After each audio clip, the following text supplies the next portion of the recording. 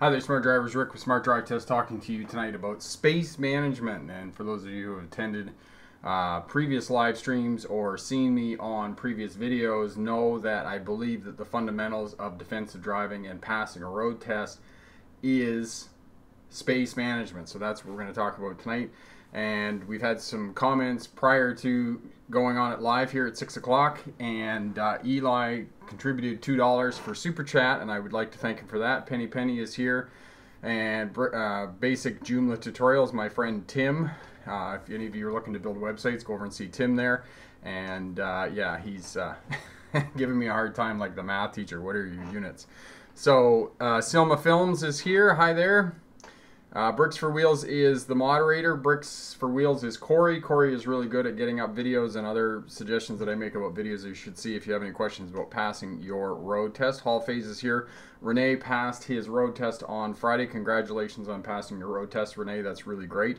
Kareen is here. I wanted to know if we were driving. And Corey, thanks so much for that.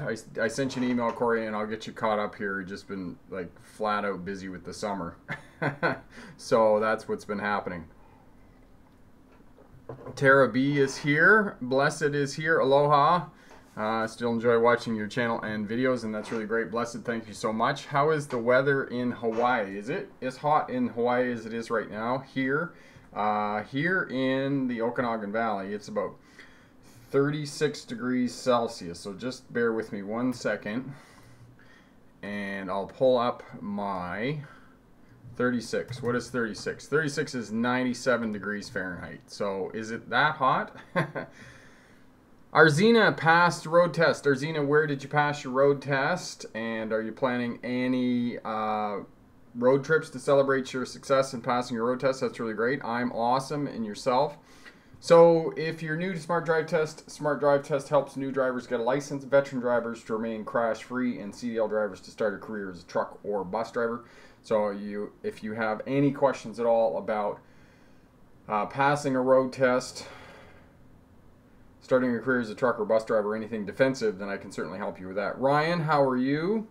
That's awesome that you're here. Ryan, I'm coming to Ontario at the end of August. Is that a possibility for you? Silma Films. I'm a teen driver and have a question about driving I would like to have answered. Yeah, by all means, Silma, just put your question in there in the comments, and I'll be more than happy to see what I can give you.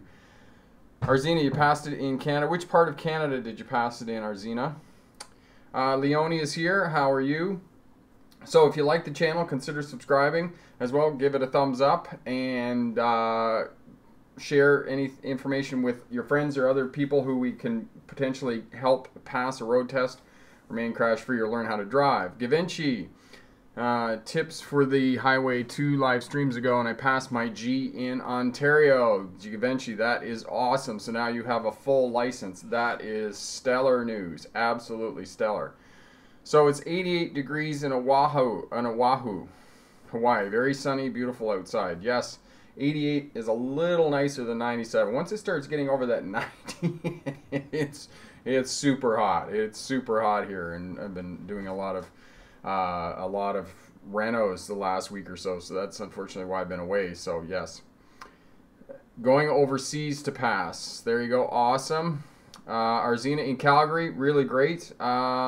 Luddite, what is my doctorate in? My doctorate is in legal history, and it is, for those of you who may or may not know, legal history is the study of policing, courts, and prisons, and my expertise is particularly in policing, especially how policing relates to traffic. And essentially what I looked at and what I studied was the transition from horse-drawn traffic to motor traffic at the beginning of the 20th century, and used Melbourne, Australia as a case study. And during that period of time, average road speeds went from 5 miles an hour to 30 miles an hour, which is a 500% increase in road speeds, and which essentially a traffic revolution ensued as old highways were adapted to motor cars. And I looked at how policing responded to uphold what the main task of policing is, which is what's called order maintenance. They're essentially social order on the streets and in public spaces. And there was a conflict between allowing vehicles to go faster and upholding public maintenance and safety. And essentially what I argued was that all the laws that were implemented were really about facilitating higher road speeds. It wasn't about safety at all. There was some element of safety, but it was more about facilitating high road speeds. And there's some other ironies about that, but we can discuss that. So that's essentially my dissertation in a nutshell. Selma, I'm very anxious when driving on the freeway and going above 65. Can't get the idea out of my mind. Seconds away. I make a mistake. What can I do to feel more comfortable with freeways? Actually, Selma, maybe a little bit of information about freeways may alleviate some of that anxiety that you're feeling about driving at high speeds on freeways. Freeways are actually some of the safest roads that you're going to drive on, contrary to popular belief. They're much safer than two-lane roads with lanes of traffic in opposing directions, because you eliminate the risk of crossing over into the other lanes of traffic, because often there's some sort of barrier that prevents you from crossing into other traffic. All the traffic's going the same way. There's no intersections. You're devoid of slow-moving vehicles, animals, and those types of things. So freeways tend to be much safer because traffic is traveling at a comparable speed. And yes, things do go wrong on freeways and whatnot, but for the most part, they're much safer because of all of the characteristics of interstates, highways, and freeways, with traffic going in the same direction. So they're much safer. There you go. So know that, and as well, have a look at the video, and Corey will pull this up for you on fear and anxiety surrounding driving, and that way that will give you some tips and skills and strategies that you can put in place that will help you to alleviate some of that anxiety while you're driving. All right, there we go. So that's that. Renee celebrated with my family. Thanks for all the support. You're most welcome, Renee. Anything we can help you to be successful, and we're really really happy to have shared in your success, and you've done the work, and we just simply helped you out and showed you the door there. So that's really awesome. Arzina, you're most welcome. Penny, turns on red lights. Can you explain in detail? There's no sign to allow to turns on red, but you're allowed to. Yes, if there is Penny, if there's not a sign prohibiting right turns on a red light, and you're not in a place in the world where you can't do that, there are some places, for example, New York and the 5 boroughs, for example, if you're living in that area, you cannot turn right on a red light. So just know that as a general area in which you can't do that. Quebec used to be like that, but they've changed the laws now. And the reason they changed the laws is because it contributes to congestion when people can't make right turns on red lights. But you simply come to a complete stop at the correct position, and most of these are going to be complex intersections. You're going to come to a complete stop before the stop line. Check, make sure traffic, no other road users, no road users in your blind spot, so make sure you're shoulder checking on the right. And then after you've come to a complete stop at the correct position, creep up until you can see the intersection and see whether it's clear and the way is, and you can proceed, and make sure that you signal early, right? So you get your right signal on, obviously. Shoulder check 2 times, maybe again immediately before you turn, and then you're going to be okay to do that. Now make sure you're looking for signs and those types of things. So if you're practicing in a particular area in and around the licensing center, make sure you do that, and as well do a practice driving test with a driving school. That way you're going to go out and it's money well spent, and you'll be able to have the skills assessed specifically needed for passing your road test. It guarantees a much higher success rate. Okay, so I encourage everyone who's watching the channel, maybe watching this on the replay, take a practice driving test with a local driving school, because they're going to take you in and around the licensing center where you're going to take your test. They're going to take you on the roads, and they're going to test the specific nuanced information that you need to pass your road test in and around that licensing center. I can't stress that enough for drivers taking a road test. If you're not taking driving lessons, then hire a driving school and go out for a practice driving test. In some places, they're very affordable. Okay? Ryan, I will look and get back to you. Can you let me know the dates you're thinking of traveling here? Yeah, Ryan, what I'll do is I'll just nip out here. Let me see if I still got it up here. Yes, I do. So I'm flying in the 29th, Ryan, and I'm coming back on September 3rd. So if that might work for you, Ryan, let me know. So, yeah. But the 29th is not going to work because it's a red eye, so I'm going to be pretty cooked on that day. But there we go. Kareen, no, I'm not in Toronto. I'm actually in Vernon, British Columbia. I'm on the West Coast. So Penny, you're most welcome. King, hello Rick. I'm having trouble positioning my foot on the gas pedal so it doesn't go so fast when I press it. Okay, King, what kind of footwear are you wearing? What I would suggest is to wear trainers. If you're wearing trainers, running shoes. If you're wearing heavy boots, that's going to make it much more difficult to press down on the throttle and control the pedal. So I always suggest that you wear running shoes and see if that'll work out for you, okay? Selma Film, you're most welcome. Anything we could do to help you out?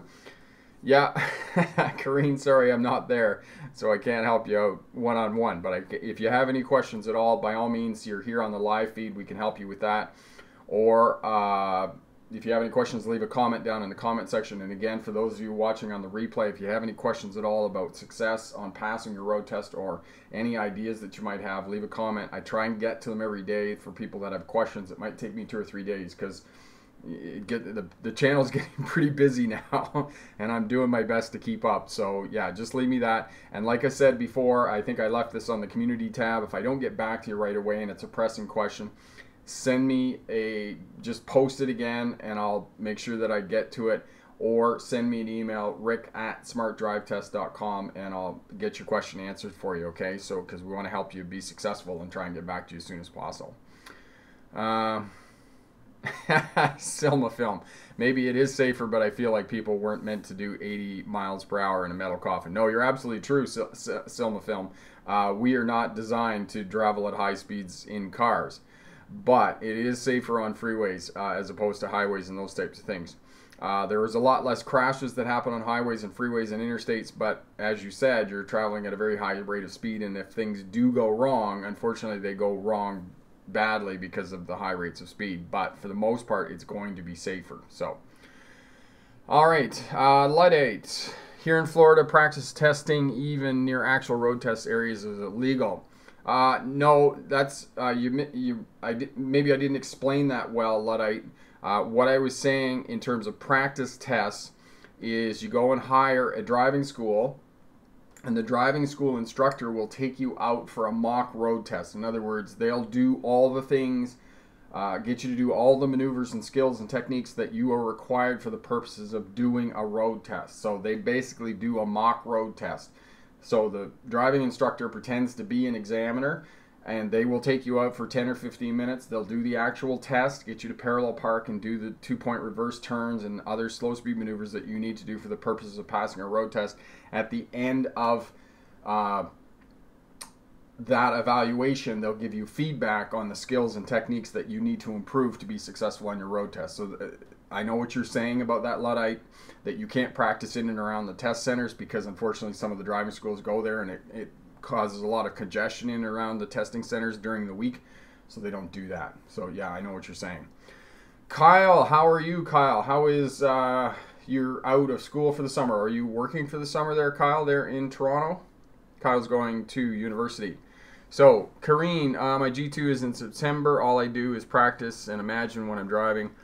When I watch your channel, it actually works the best. Awesome. That's really great, Kareen. You've got another month to practice for your G2, so you're going to be really great. If you're practicing already and you're driving as much as you can, practicing the slow speed maneuvers and the skills that you need for being successful on a road test, you're going to be successful on a road test. All right, so Hall phase. Hall phase, the answer is way back at the beginning. No, I have been super busy this summer with another project that I'm working on, so I've been struggling just to keep up with comments on the channel and do the live feeds. But no, I haven't signed up for the Discord yet, so I'll get back to that here probably in the fall when I get back to getting back in front of my desk. Mr. G, I was told I have some neuropathy, but I do feel the pedals. I've developed a driving phobia as a result. I'm considering hand controls. I do practice driving with my feet around the neighborhood. Okay.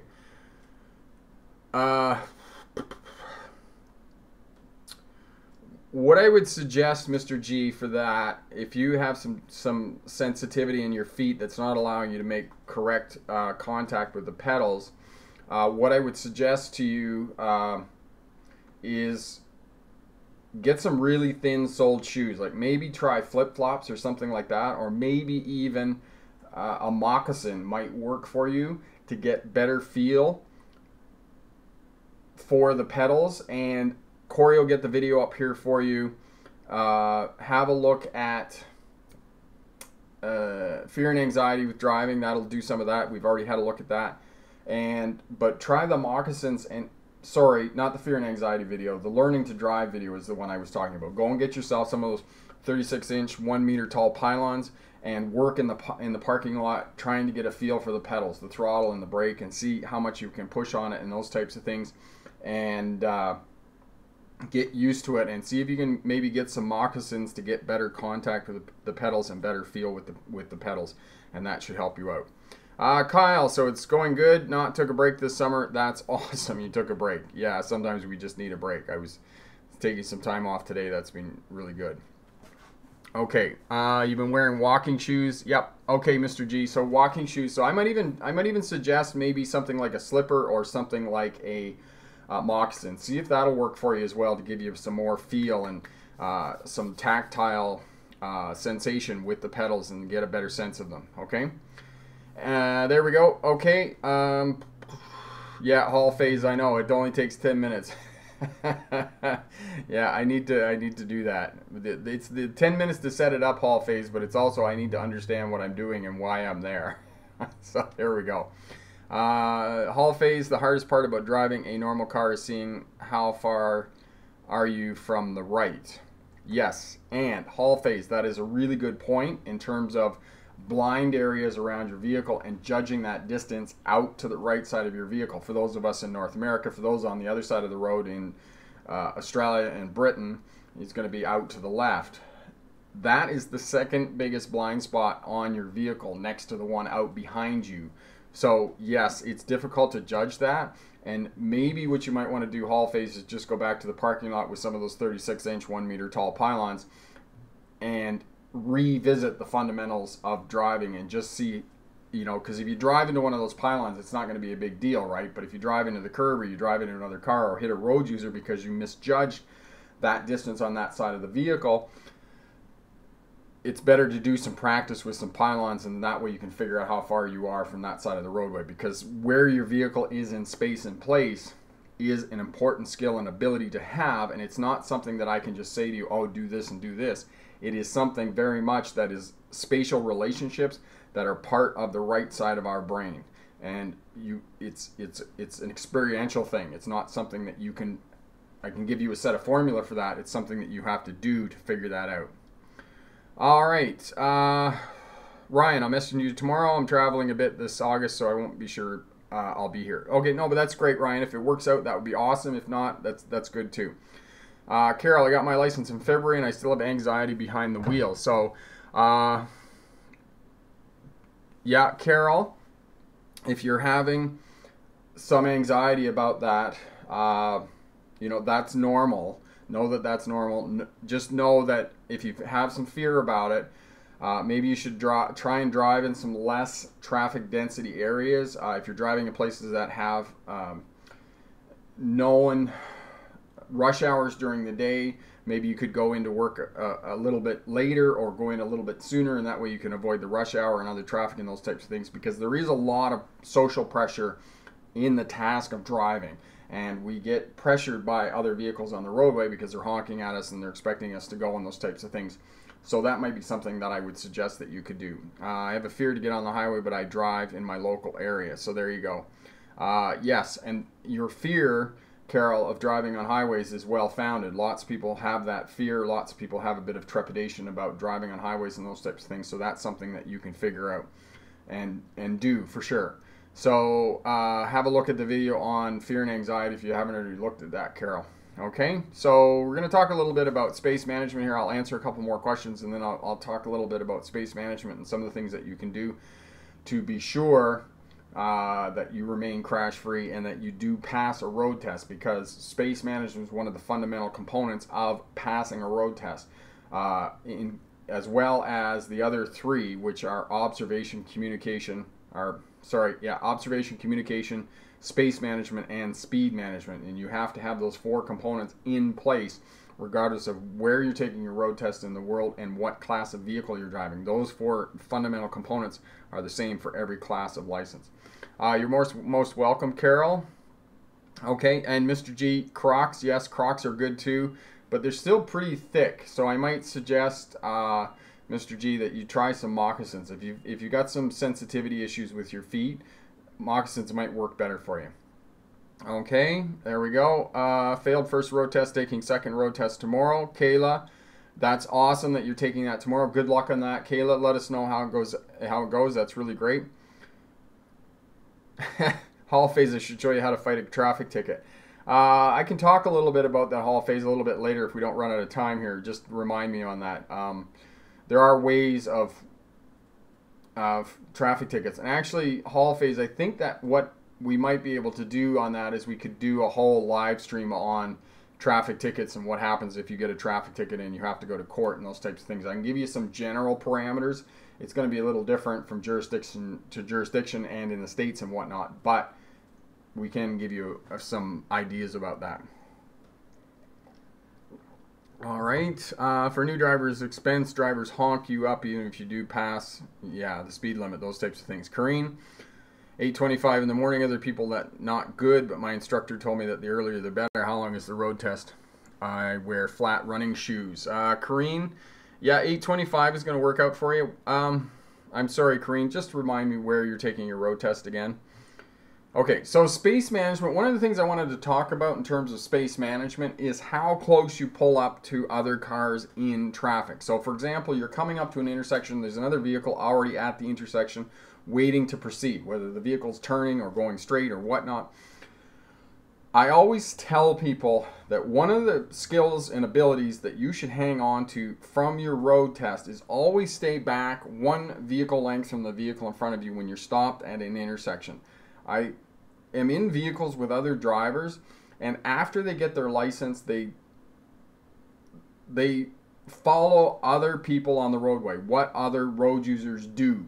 So very quickly, within 3 months, most drivers are pulling right up to the back end of other vehicles.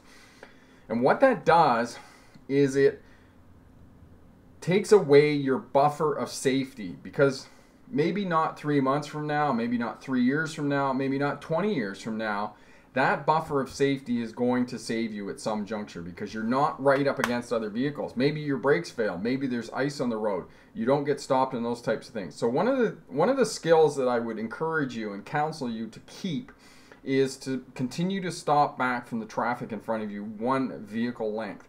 Because when you're right up on the bumper of other traffic and you're stopped in traffic, or you're coming up to an intersection and you stop right behind them, eventually one day it's not going to work out and you're going to rear end that vehicle in front of you, or you're going to get rear ended, and because you're right up against that vehicle in front of you, you're going to be driven into that vehicle. So that's the first thing that I want to talk about in terms of space management. And I'll just answer a couple more questions here and then I'll come back to that idea of space management. North York, so you're in Toronto, Kareen. That's really great. Okay, so you asked me a question here, 8:25. No, Kareen, I think that 8:25 is a good time to take your road test in Toronto. It won't be as busy, and you're pretty much past rush hour at that point. If there is still a bit of rush hour, it's less likely they're going to take you out onto the 427 and those types of things. So I think 8:25 is going to work out for you there. Okay? Yeah, VAS 90. Yeah, early morning is the best time to get a road test. And I would agree with VAS 90 there. Do it in the morning, get it over with, because you get up, you eat breakfast, you go and do your road test, and you're done. You're not sitting around all day going, hey, oh, my road test, right? You're chewing your fingernails. So there you go. Samantha. Hi, Samantha. How are you? I've been busy on life, but yes, excellent. We've all been busy, Samantha, so that's really great. And just a plug here, if you're new to Smart Drive Test, consider subscribing. If you're watching on the replay, consider subscribing as well. If you like the videos, the questions and answers and those types of things, give it a thumbs up. We do appreciate that very much so. And lots and lots of people going for the road test this summer, lots of people passing and telling us, and I do really appreciate you telling me. And if you tell me where you're passing your road test in the world, I put you on the map of success. And we have a big map of all the smart drivers that have been successful in the world and where they've been successful. So that's really great as well. Kareen, that's when school opens. Corrine, it's summertime, so there won't be much school going on. There might be a couple of summer schools, but for the most part, there's no school in the summertime. So you don't have to obey the school signs in the summertime unless there's a summer school sign, which I haven't seen any of those. So that may or may not be something that you're going to encounter there in North York. Samantha, I have a question. What if you get your driver's license at a different area and I'm still studying over the driver's license test? Thanks. I'm not following what your question is, Samantha. So different area. Okay, so you've been studying somewhere else, and now, so say for example, you've been studying in Toronto, and now you've moved to Kitchener-Waterloo, and you're going to take your test in Kitchener-Waterloo. Is that sort of what you're asking me, Samantha? All right, Sebastian, I ever went to the dealer to have an oil check. Any recommendations on how to do it properly?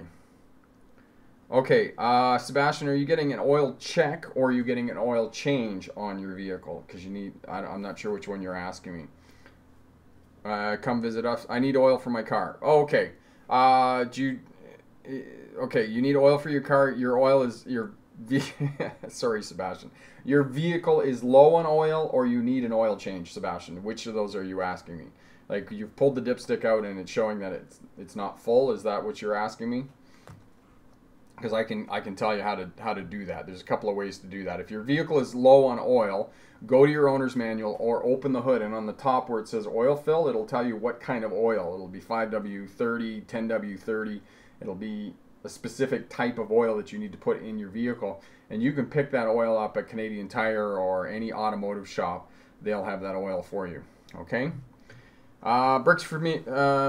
Corey, example from Manitoba Handbook. Samantha, who must take a driver's test? You hold a license from outside Canada, the United States, or other jurisdictions whose licenses are not exchangeable. Oh, okay, I see, Corey. So Corey figured it out that you're from another area. You're from overseas. Yes, you will have to. If it's not an exchange, some jurisdictions you can simply exchange your license and they'll give you a license. But other places you're going to have to take the road test again. For example, when I was in Australia, I had to write the driver's knowledge test for car license, and then I had to actually go and do a road test for tractor trailer. So it's going to depend on where you're coming from and where you're going to take your driver's test. So that's going to depend on that. Okay. There you go. Yes, it's low. Okay, so I don't have an owner's manual. Okay, so Sebastian, there's a couple of places. One place it's going to be. If you open the hood on your car, on top of the oil filler cap, it will tell you what type of oil goes into the motor. It should say that right there. But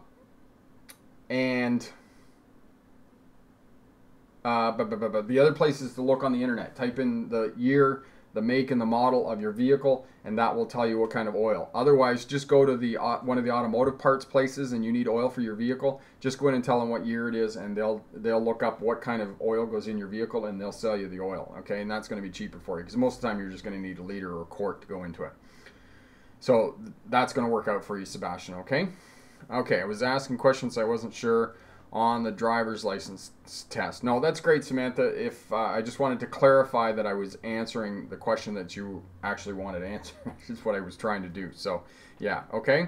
Hall Phase, I was wondering if Corey can join you for a live stream. We'll see if we can get Corey on here. Corey's in Manitoba, so yeah, we need to do that for sure.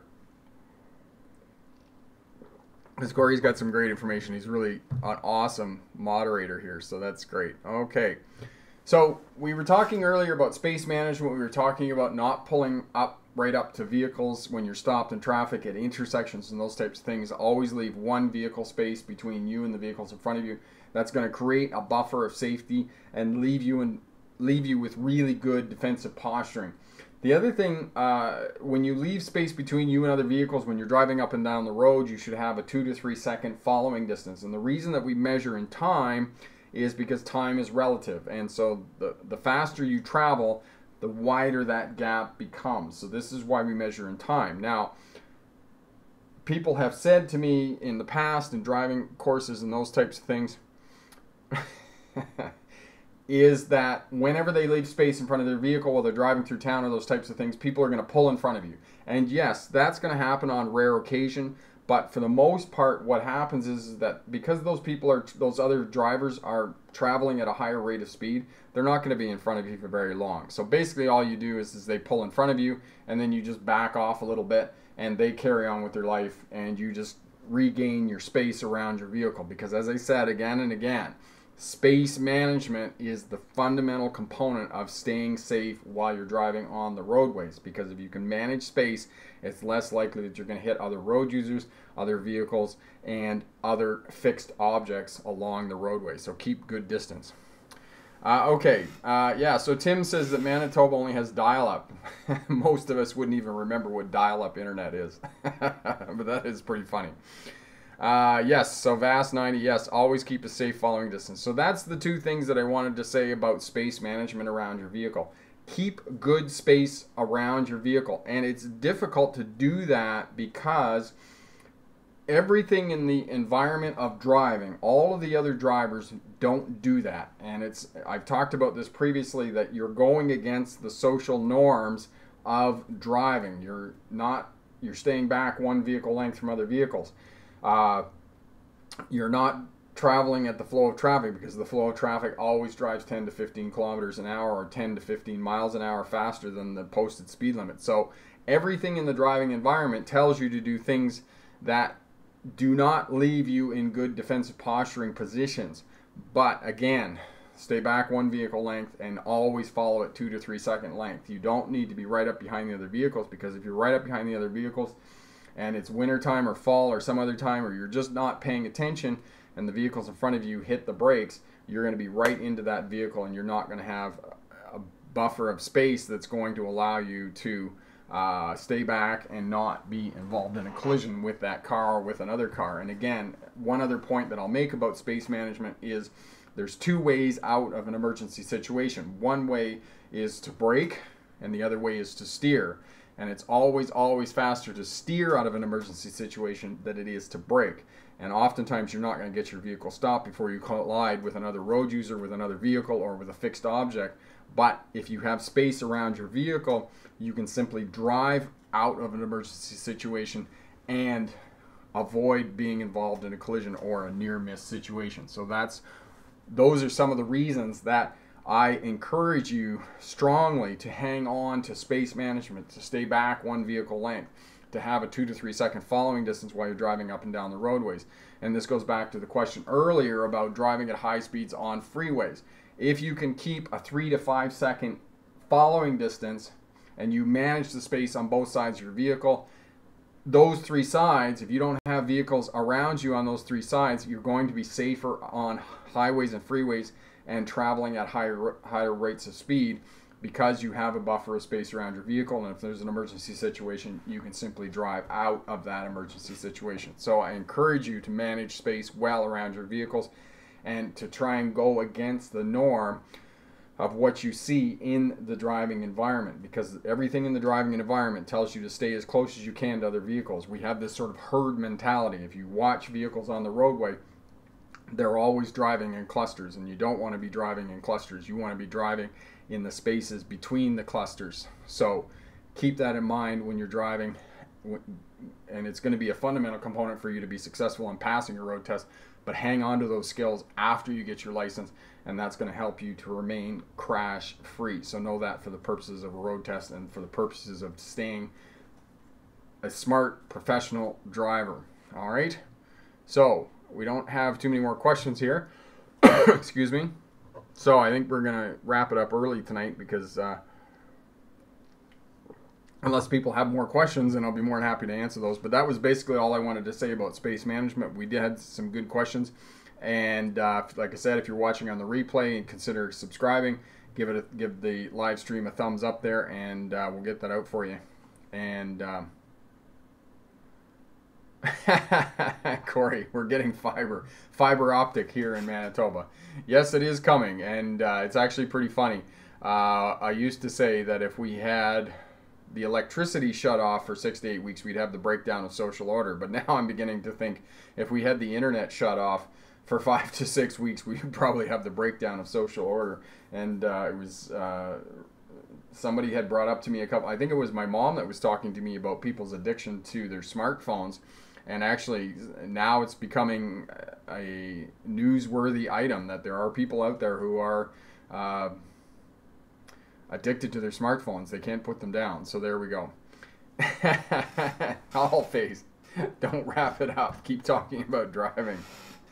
Let's see what we can talk about driving. Summer driving. Okay, let's talk a little bit about something. Woot for fiber. Yes, Tim, I absolutely agree about fiber optic. My internet, when I'm plugged in, when I'm hardwired into my modem, I'm running 270 megabits per second, which is just like fiber optic is awesome. All right, so Hall Phase wants me to talk a little bit more about driving. So a couple of things I'm going to talk about summer driving, because a lot of us going on trips, and we're going on holidays, we're going camping, we're doing lots of things in that area. So one of the things that you can do when you're out and you're traveling and you're navigating, and I'll get Corey to put up the video for you on how to safely navigate, because a lot of us are going to be looking for things, campsites and those types of things. The other thing is look for other vehicles that potentially could be lost. Most rental vehicles will have a sticker on the back that will identify the fact that they are actually rental vehicles. The other thing is that look for roof racks, look for any vehicles that are towing boats or recreational trailers. They could potentially be lost. Out of state or out of province license plates will also indicate that these vehicles could potentially be lost and driving unpredictably. And then finally, if the vehicle is packed, you know, floor to ceiling with all kinds of camping gear or rec gear or whatever else is in the vehicle, make sure that you're taking note of all of this and knowing that the person could potentially be lost and will act unpredictably on the roadway. And again, you want to manage your space around these vehicles so that you're not going to be involved in an emergency situation if they do some erratic lane change or exit off the freeway or those types of things. All right. All right, JFSA 380, for pulling behind another vehicle, I was always told to leave enough room to pull around a stopped vehicle. Unrelated, any tips as to how far ahead to pull? To alley dock. All right, yes. JFSA 380, that is another one of the reasons why you want to stop back a vehicle length, is so that you can drive around the vehicle in front of you if it does break down. But there's lots of other reasons too. In case you get rear-ended, you're not going to be driven into that vehicle in front of you. And while you're sitting there, it's defensive posturing, because you can be looking in the rearview mirror, and if you see the vehicle coming up behind you too quickly and they're not going to get stopped, you can simply pull ahead, and oftentimes just that bit of space in front of you will stop you from getting rear-ended. It's enough to get that vehicle stopped behind you. Okay? All right. Unrelated, any tips on how far ahead to pull to alley dock a 53-foot with sleeper? JFSA, ideally when you're backing up a truck and trailer and a tractor-trailer unit, you want to pull ahead far enough that you can get the unit in a straight line so that you can back up straight, because it's easier to manipulate the unit when you're moving forward as opposed to backing up. So you want to try and get far enough ahead that you can get the unit straight and then you can back straight up. That is the ideal. If you can't do that, then you want to back around from the driver's side. That's the second ideal. And then of course, last but least is the blind side, but you're driving a sleeper, so you never want to have to do that. Hall Phase, I haven't used my smartphone for 2 days.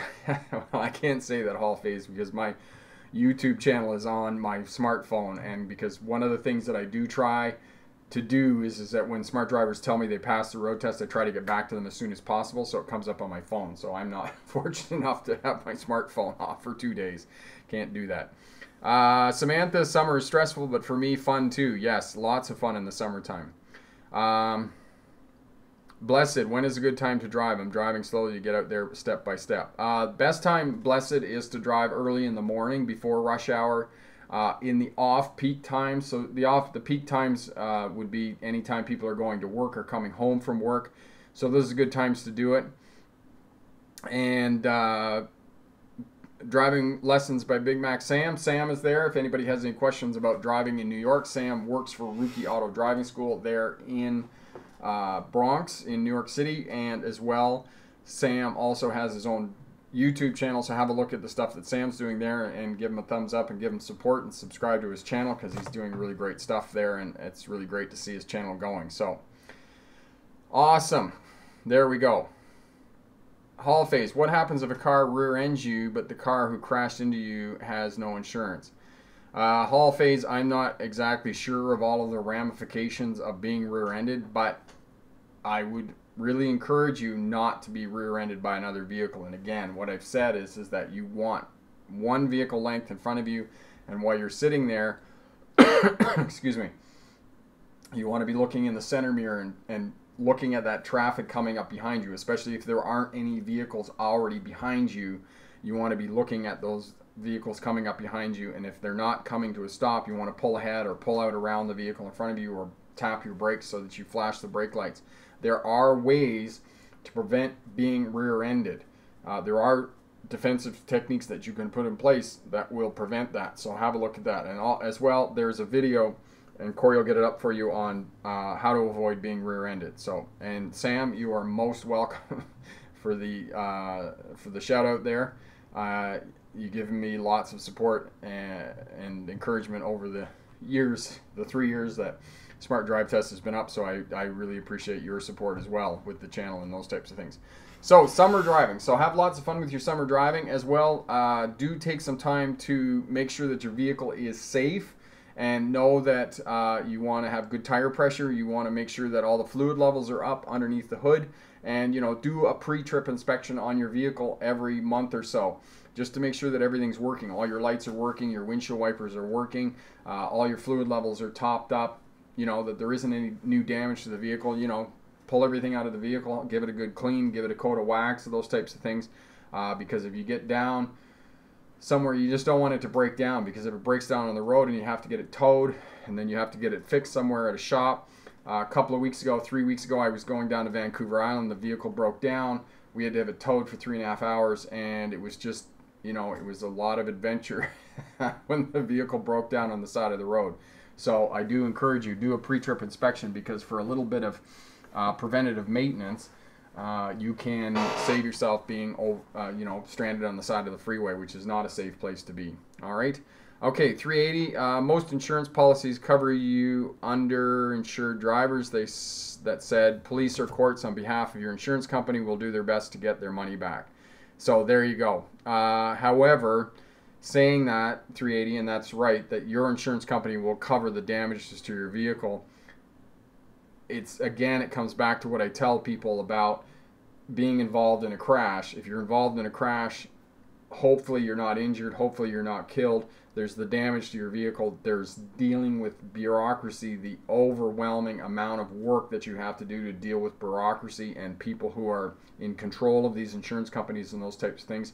My experiences in the past, anytime I've dealt with an insurance company, I've usually had to get a lawyer involved, because insurance companies are not forthcoming with giving you compensation. So know that as well, that if you are involved in a crash and you are involved with an insurance company, there may be lawyers involved. And of course, when there's lawyers involved, lawyers are expensive, and they're going to take a good deal of whatever your claim may or may not be. So know that as well, that you want to try and prevent being involved in a crash, because of the consequences of trying to get your vehicle fixed, try and get yourself fixed, and those types of things. All right.